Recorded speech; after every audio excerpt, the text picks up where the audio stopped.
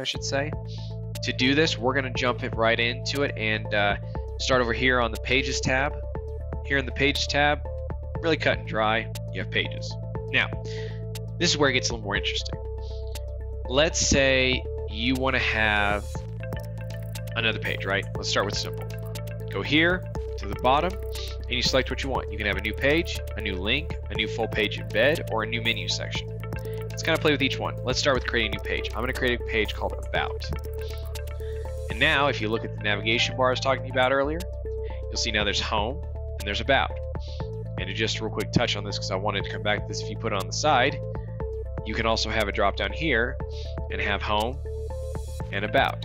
And depending on which one you select, it will go back and forth. Again, your preference for today's thing, I'm going to show it with top so that way it's always showing, but you can adjust this how you want it. So now I just have a page, but let's say I'm like, instead I want to send people to another site. In this case, I'll use my website. So we're going to create a new page, or oops, we're going to click on, I always forget, you can just hover. We can click a new link and call this link, we'll call this link my website, but we're going to have it go to ZachariahCollins.com and we'll call it my website.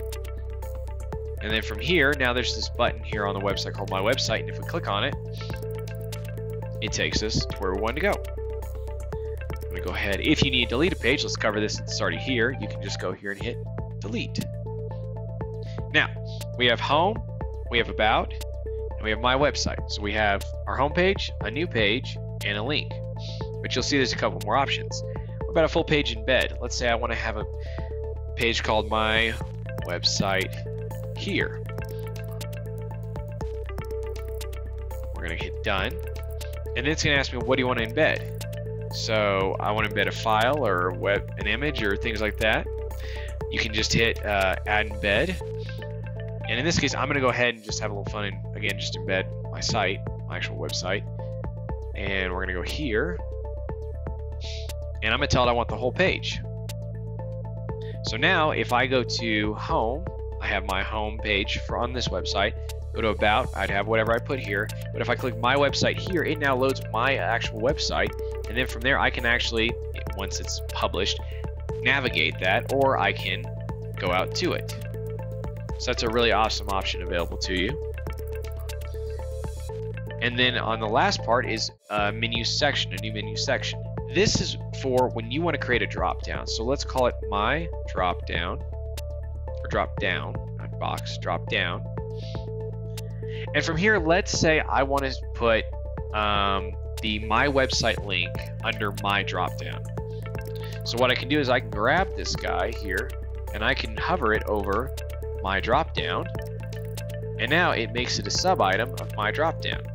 If I come over here, now you can see it's a sub page of my drop down.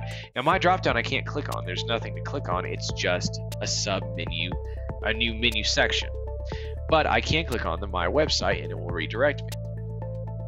Now you don't have to do this with just new menu sections. You can actually just do it with anything. You can make any kind of a drop down. The difference is that the new menu section is just not a clickable option.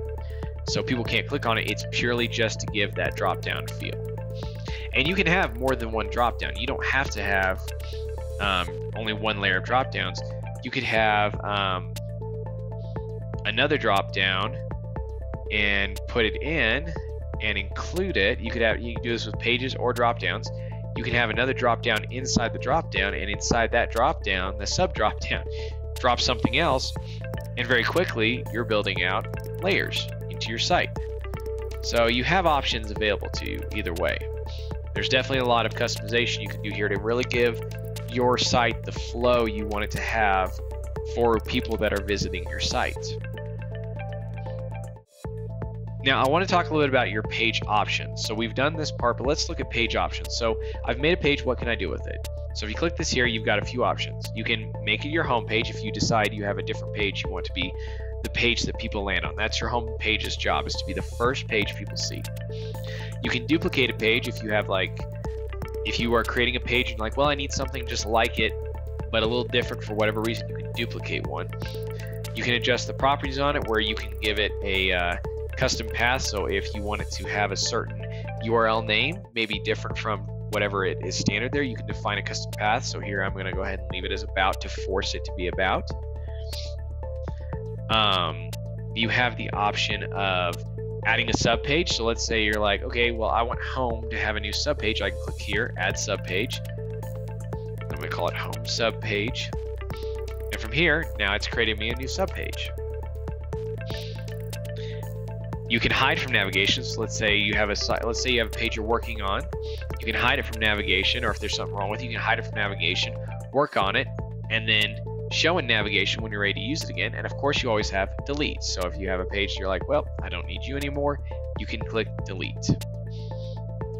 And that's it, guys. Right there, you have now gotten the ability to edit and manage all your pages for your site. So you're ready to move forward with that next piece. So let's go ahead and jump into the next piece. Oh, before I forget, one thing I want to show you is if you have something that is a sub menu or a sub page or a sub menu, to take it out of that and put it back to being one of the top level ones, you simply drag it till you see this bar, let go, and then get it to do it here. I got to drag it out farther. Right here, and now it is now a top menu item. So if you hover over, see how it's a square or a rectangle? That will make it a sub item. If you see the bar, that will make it a top level item, and then you can adjust even where it is in the site listing. So good little piece of this that I wanted to make sure I featured there. So let's go ahead and jump into our next video, getting into Google Sites theme customization.